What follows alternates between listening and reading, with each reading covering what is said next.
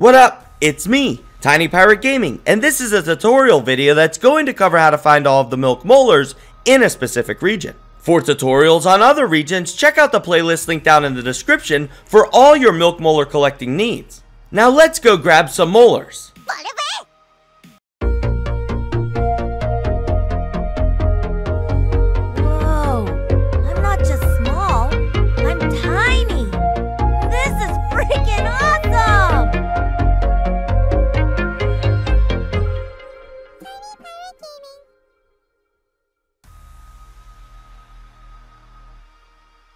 The next region covers the section of the upper yard that spans along the ledge overlooking the pond, or as I like to call it, the upper yard ledge.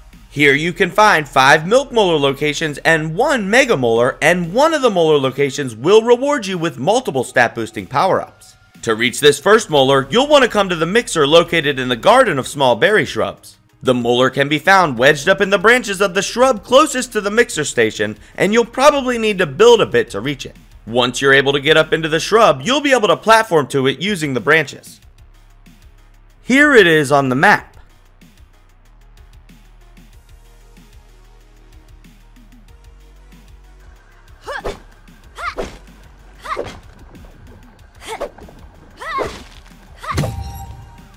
This next location will reward you with multiple molars, so if you want to boost your stats quickly, this spot is a great place to check out early.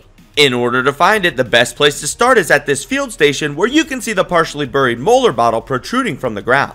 From the bottle, if you look south, you'll be able to spot the blue bottle cap a few dozen centimeters away.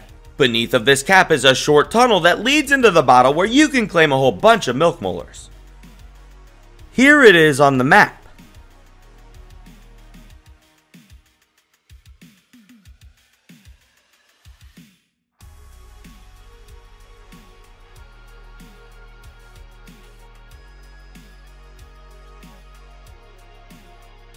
Reaching this molar is easy because you'll only need to come to the Puncho juice box along the upper yard's ledge, overlooking the pond. From here, you can peer out over the ledge where you'll be able to spot the molar perched on a small outcropping below. And now all you have to do is glide down to it. It's so easy! Here it is on the map.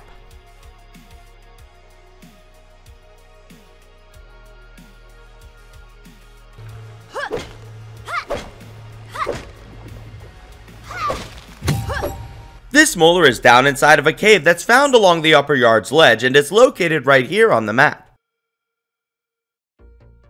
Inside of the cave, you'll need to use a bouncy ball to reach the elevated ledge where the molar is hidden. You can move the bouncy ball by hitting it with your weapon or by simply pushing against it. You'll need to position the ball in the center of the large chamber so that you can use it as a platform to reach the molar.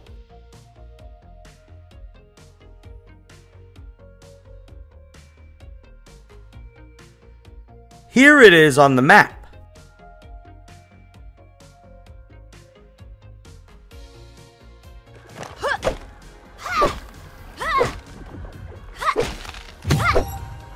The next molar is located down inside of a plastic pipe that's protruding from the ground. You'll need a termite axe to chop through some roots to access the tunnel, and you'll also need to bring a bratburst bomb. In the first chamber of the tunnel, you'll find a gap through a wall that allows you to see into another chamber. Inside of that chamber is a cracked rock, and you'll need to throw a bratburst through the gap to destroy the rock.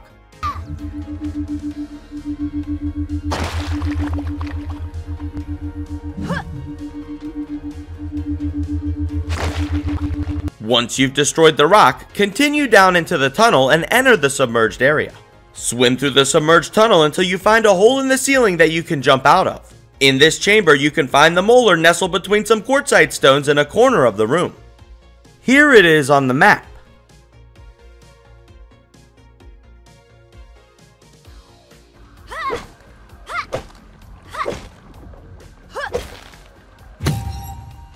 In order to reach this mega molar, you'll need to locate the pink toy car where you can find it in the driver's seat right behind the steering wheel.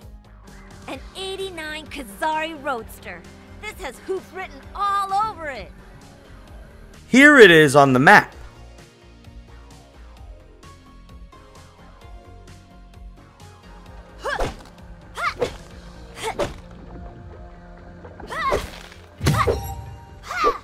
And that's how you find all the milk molars in this region of Grounded. Don't forget to like and subscribe. You can also follow me on Twitch for live streams, Twitter for channel news, and join the Tiny Pirate Gaming Discord to discuss grounded gaming content creation and more, along with me and the rest of the #Tiny crew. So whether I see you here in the comments, over on the Twitch sphere, or someplace else across the Streamiverse, just know that I appreciate all of your support and thank you so much for watching. Until next time. Arg, matey, watch your step. There be a tiny pirate here.